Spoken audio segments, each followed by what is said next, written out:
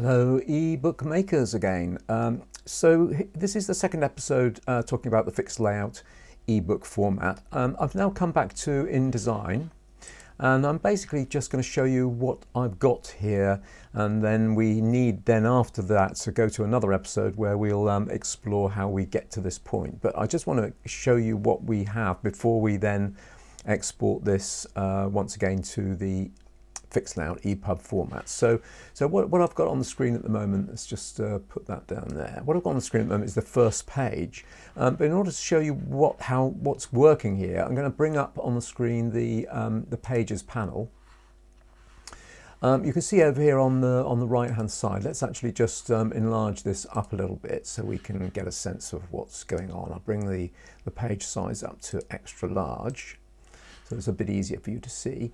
And as you can see, because I'm now targeting the landscape format for the fixed layout ebook, I'm building this out of a previously print version where we have spreads, in other words, two portrait pages side by side. You can see that what I've actually done is I've reorganized my pages so that they're all spreads.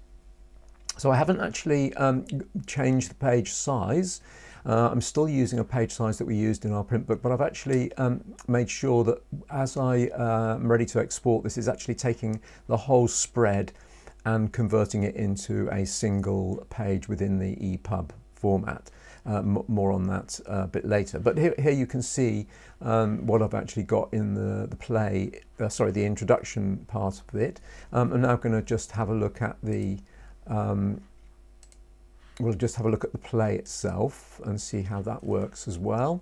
So again, if I go into my pages panel and show you what that looks like.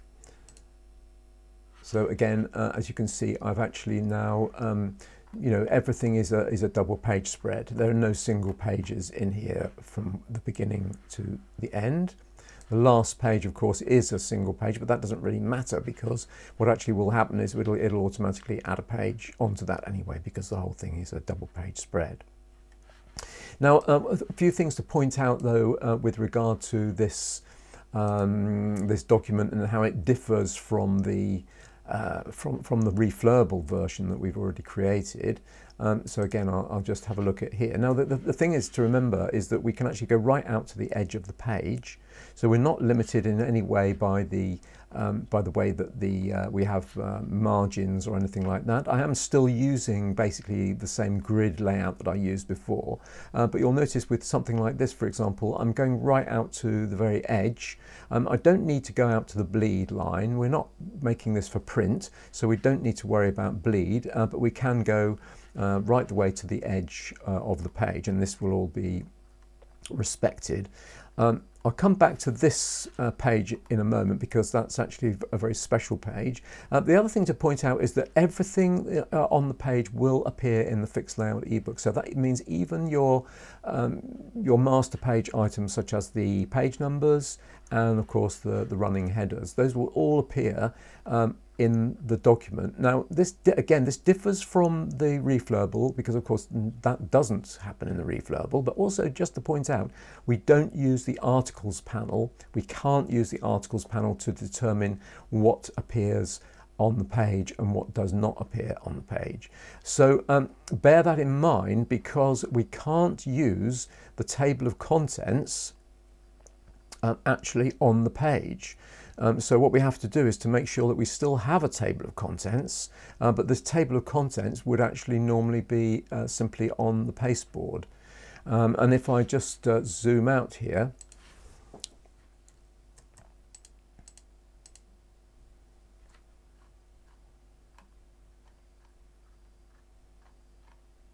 you'll see somewhere that I've actually got that appearing somewhere in the document.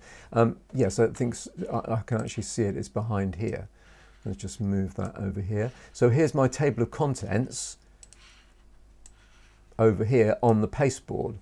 Doesn't matter what it looks like. Obviously, it looks pretty strange there, but that's basically, as long as it's in the document, then it will appear as the drop-down menu in the reflowable EPUB. But we don't want it on the page for the various reasons that, that we've talked about before. The most important thing really is to make sure that it's a drop-down menu. In other words, it's a logical table of contents that will appear after we export. So we're just going to run through the exporting of this to the fixed layout EPUB format. We're going to probably have to return to this because it's quite a set of instructions that you'll need. But I'm just going to do this now, export book to EPUB. I have to do this through the book panel, of course. But whereas before we chose the reflowable, we're choosing the fixed layout. I'm simply overwriting the one that's there already. Now there are a number of items in here that you'll recognize from your reflowable version. First of all, the cover, of course. We've chosen the cover. We're using the table of contents that's in the book. I've got one named print actually, but it doesn't really matter, whatever you've saved that as. Now this down here, this is the most important aspect of this. You can see that what I've chosen is to convert the spread to landscape page. You'll see that there are some other options here.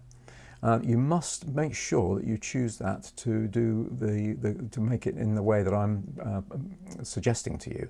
You can, if you don't do anything, it will be based on the document setup, and this won't necessarily work for you. So using convert spread to landscape page is really what you need at this point. Other settings in here, as before, you can choose your format of your images. I'm choosing PNG because I've got a number of places where I've got transparency. You'll see that the various features that I've added, for example, the scrolling text field that I demonstrated in an earlier episode of this, actually is happening by me adding in some CSS. So I've got a CSS file here which I've added in. I've also got something in my JavaScript file. Now again, more on this later because it's quite important that you're aware of these details that we need to resolve a little bit later. And then obviously, as we know from previous ebook work, we must have metadata, title and creator and so on in our metadata. Okay, so I'm going to hit OK to that. And all being well, we should then get, after a few moments, and I shall just wait and see.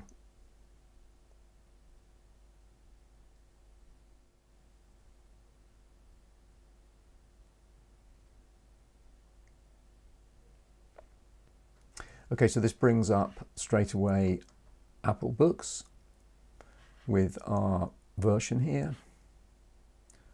And we start off with the music again.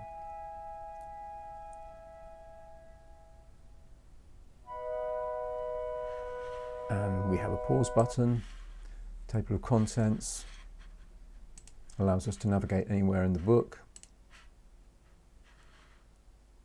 and so on. So we'll leave it at that, and then we'll come back later to look at how we create this in various, well, as many steps as we need. Okay.